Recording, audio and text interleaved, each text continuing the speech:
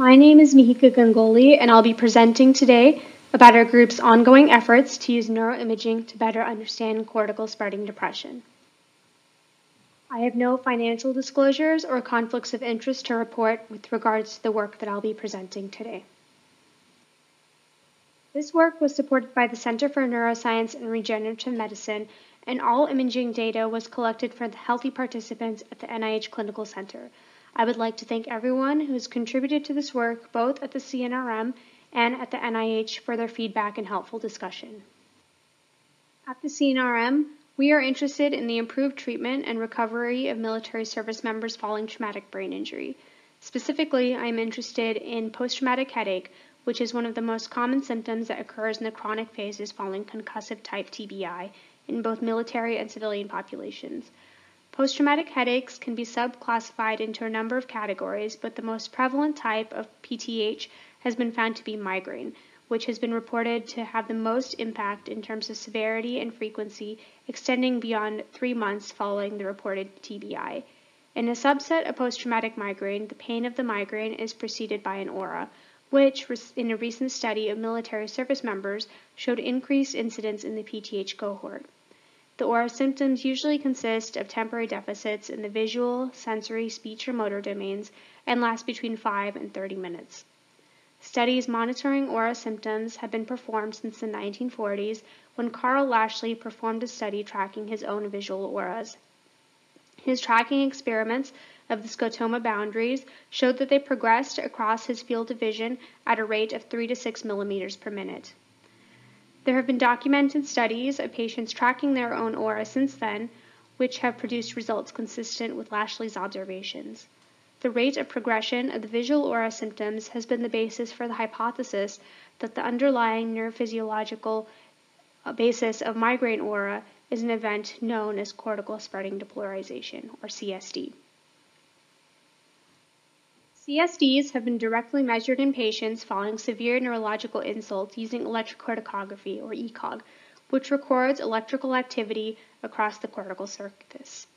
In 80 to 90% of patients suffering from ischemic stroke and 50 to 60% of patients suffering from moderate to severe TBI, ECOG has shown that depression of the high-frequency electrical activity is also accompanied by a depolarization, or downward shift, in the lower frequencies of the ECOG channels, both of which propagate across channels at a rate of 3 to 6 millimeters per minute.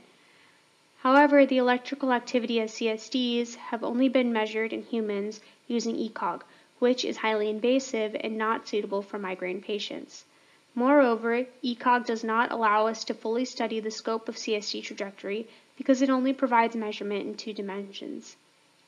An imaging method with optimized temporal resolution to detect transient alterations in signal would be highly beneficial to patients suffering from migraine with aura, because it is a non-invasive method that would allow us to monitor and localize the CSD source in 3D. Diffusion MRI is one such proposed method to non-invasively study CSDs because of its ability to measure microstructural alterations in brain tissue. During the mass neuronal depolarization of a CSD, an ionic imbalance causes water to move into the neurons, causing them to swell and reducing the surrounding extracellular space.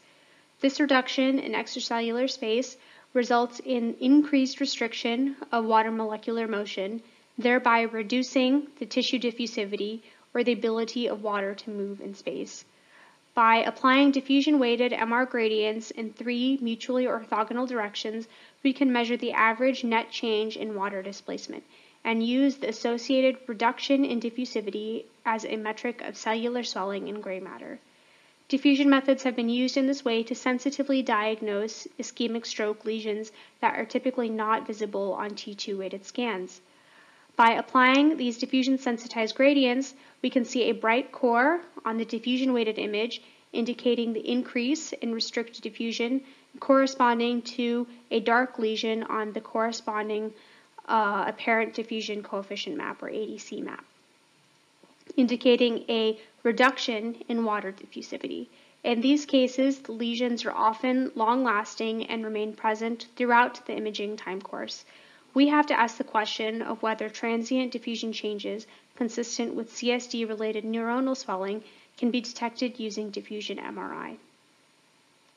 Following this line of work, dynamic diffusion MRI studies have been performed in animal models of triggered CSD. These experiments have consisted of initiating a CSD followed by acquiring data across one triplet of 3 mutually orthogonal diffusion-weighted directions, and continually repeating this acquisition to provide a time series of ADC maps. These experiments have shown a transient region of reduced ADC that starts near the CSD source, triggered using a stimulus. The region of reduced ADC propagates at a characteristic rate of 3 to 6 millimeters per minute as CSD and moves across the cortex without crossing into white matter or crossing between hemispheres. Moreover, when looking at the average ADC across all of the repeated triplets, the transient ADC changes extend beyond the lesion of stroke indicated by the average ADC. These animal experiments have shown that the propagating region of temporarily reduced ADC corresponds with regions where high-frequency electrical activity is reduced, indicating that the dynamic diffusion changes are indicative of CSD electrical activity. Unfortunately, when these dynamic diffusion methods have been tested in patient populations where CSD incidence is relatively high, such as stroke, the transient reduction in ADC has yet to be observed. This could be for a couple of reasons. First is the fundamental challenge of performing the dynamic imaging study during the time frame when the CSD is occurring, particularly in a clinical setting where dynamic diffusion MRI may not necessarily be a priority. The imaging time investment of these studies may be challenging to justify if the sole output of the dynamic diffusion scan that occurs is in the absence of a CSD. The second reason is that wave propagation of CSD in the human brain is most likely more complex than in previous animal studies that involve mice and rats due to the highly folded gyrencephalic structure of the human cortex. We hope to address these concerns to then answer the question of whether the CSD underlying migraine aura can be detected and localized by applying dynamic diffusion MRI methods in humans. Our first objective was to address the concern of being able to capture transient CSD-related diffusion changes in the most efficient way possible. While dynamic diffusion scans are not always a priority, data collection for diffusion tensor imaging, or DTI, is becoming more common. DTI requires collection of data across an increased number of diffusion-weighted directions in order to adequately estimate a tensor and associated metrics such as fractional anisotropy, axial and radial diffusivity, and fiber tract orientation. In clinical settings where data across multiple directions is already being collected, we asked the question of whether it would be possible to arrange these diffusion-weighted directions in such a way that they would still optimally cover a spherical shell, but would consist of sequential sets of mutually orthogonal triplets to allow for the calculation of dynamic measurements of ADC. Since the 30-direction DTI is more commonly used now in clinical scanners, we used a code written in Mathematica to numerically compute a solution for a 30-direction nested cubes DTI vector set. This was done by distributing 30 directions optimally across a sphere, arranging these vectors so that they would have maximal distance between each other, similar to electrons distributed across a spherical shell. We also added a further constraint that the vector set would consist only of triplets of mutually orthogonal directions. This diffusion vector configuration now allows us to collect data for one 30-direction DTI and 10 time points of dynamic trace in one acquisition. We refer to this gradient table as a nested cubes diffusion scheme.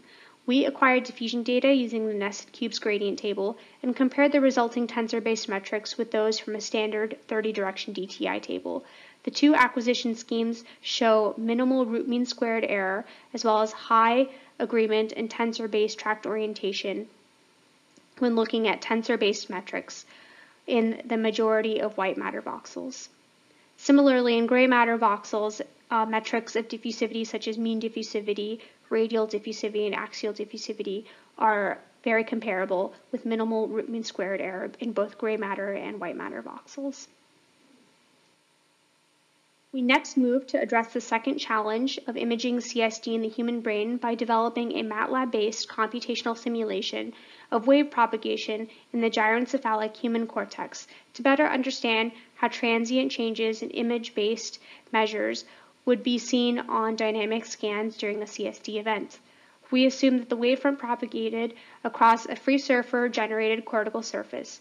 A user-defined source of faces was selected to be initially active. Wave propagation was modeled using the fast marching method, where faces were iteratively selected for activation based on a cost function of nearest neighbor distance that was minimized. We also assumed that the faces would only be able to be activated once. The simulation allows the user to select a propagation rate, the duration that the faces will remain active for, and the type of activation function. Here, I have generated a 20-minute simulated CSD propagation where the source is in the visual cortex. The propagation is a step with 60-second duration. The wave is shown to propagate across the folded cortex, which does appear to affect the smooth trajectory previously observed in lissencephalic animals.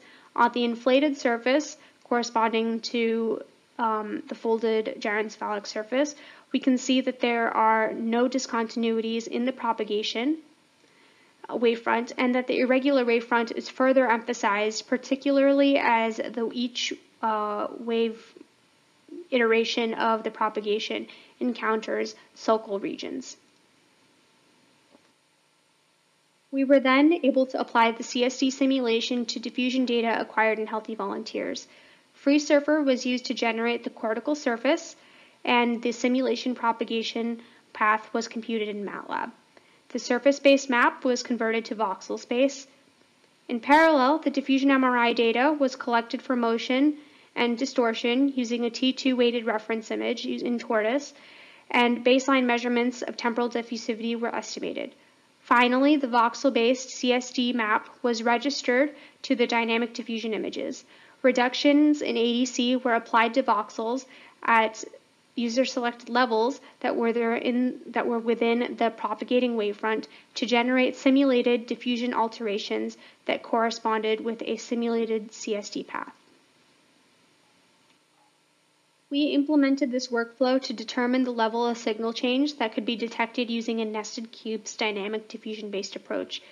We simulated a CSD wave propagating across the cortical surface and applied the wave trajectory to 20 minutes of real diffusion data acquired from a healthy volunteer using the nested cubes gradient table. Reductions in ADC ranging between 15 and 35% can be visualized on the dynamic maps as a corresponding transient increase in isotropic diffusion and as a region of increased standard deviation on each level of simulated reduction in ADC that follows the wave trajectory. You can also use the simulation work to show the value of implementing dynamic diffusion in a context where there may not be a clearly visible static lesion, which is less likely the case for patients suffering from migraine with aura. In our simulation, the transient alterations are visible on the dynamic maps of isotropic diffusion over the course of 20 minutes of imaging. However, when we study the temporally average maps, there's no sign of signal alteration, despite the higher signal-to-noise ratio because of increased average scan time. This emphasizes the importance of using dynamic imaging to catch transient events that may otherwise go undetected, particularly without a static lesion that evolves over the course of hours to days, rather than the course of minutes in the matter of CSD temporal evolution. In summary, we are proposing to address the challenges of acquiring neuroimaging data to study CSD on two fronts. We are addressing the challenge of imaging a transient event by using a nested cubes gradient table to perform a 2-in-1 acquisition for DTI and dynamic diffusion MRI. Our simulation methods can be used to model wave propagation in the human brain and can be used to determine optimal imaging parameters to acquire imaging data. We plan to implement our image acquisition and analysis methods in both animal models and in humans during CSD occurrences in cases ranging from severe neurological insults to trigger migraine aura. Thank you.